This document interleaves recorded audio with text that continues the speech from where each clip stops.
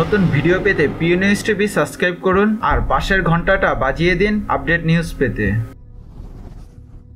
উত্তপ্ত ঢাকা বিশ্ববিদ্যালয় ক্যাম্পাস। প্রশাসনের নির্বাচন মানি না, মানব না, জয় বাংলা, জয় বঙ্গবন্ধু, ভয় করি না, বুলেট বোমা, আমরা সবাই মুজিব সেনা। মঙ্গলবার সকাল 10টায় ঢাকা বিশ্ববিদ্যালয় ক্যাম্পাসে ভিসির বাসভবনের সামনে বসে এমন স্লোগান দিচ্ছেন ছাত্রলীগের কর্মীরা। ভোর থেকে ছাত্রলীগের ডাকে ঢাকা বিশ্ববিদ্যালয় ক্যাম্পাসে অবরোধ কর্মসূচি চলছে। সকালের দিকে কর্মীদের উপস্থিতি অপেক্ষাকৃত কম থাকলেও বেলা বাড়ার সঙ্গে সঙ্গে কর্মীদের উপস্থিতি এখন চোখে পড়ার মতো। সরজমিন ক্যাম্পাসে গিয়ে দেখা গেছে সকাল 7টা থেকে সকাল 10টার আগ পর্যন্ত সীমিত পর্যায়ে যানবাহন চললেও 10টার পর ক্যাম্পাসে প্রবেশের বিভিন্ন রাস্তা শাহবাগ, নীলক্ষেত, পলাশী, বকশীবাজার উপরই ব্যারিকেড দিয়ে যানবাহন প্রবেশ বন্ধ করে দেওয়া হয়েছে। সোমবার দিবাগত রাতে ডাকসুর সহসভাপতি ভিপি হিসেবে নুরুল হক নূরের নাম ঘোষণার পরপরই ঢাকা বিশ্ববিদ্যালয় ক্যাম্পাস অবরোধ করে ছাত্রলীগ। তারা নূরের নাম ঘোষণার প্রতিবাদ ও ফলাফল প্রত্যাখ্যান করে এই অবরোধ কর্মসূচি দেয়। ছাত্রলীগের অভিযোগ, নুরুল হক নুরু জামাত শিবির কর্মী, তাই ভিপি হিসেবে তারা তাকে কিছুতেই মেনে নেবেন না।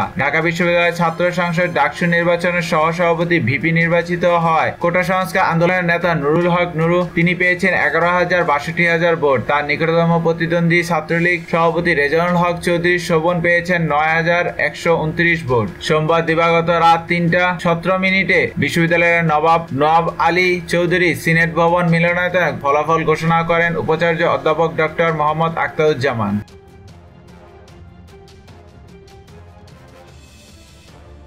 ভিডিওটি ভালো লাগলে লাইক, কমেন্টস এবং শেয়ার করুন। আর এইরকম আরো আপডেট ভিডিও পেতে আমাদের পিইউ নিউজ টিভি সাবস্ক্রাইব করুন। পিইউ নিউজ টিভির সাথেই থাকুন। ভালো থাকবেন, সুস্থ থাকবেন। আল্লাহ হাফেজ। ধন্যবাদ।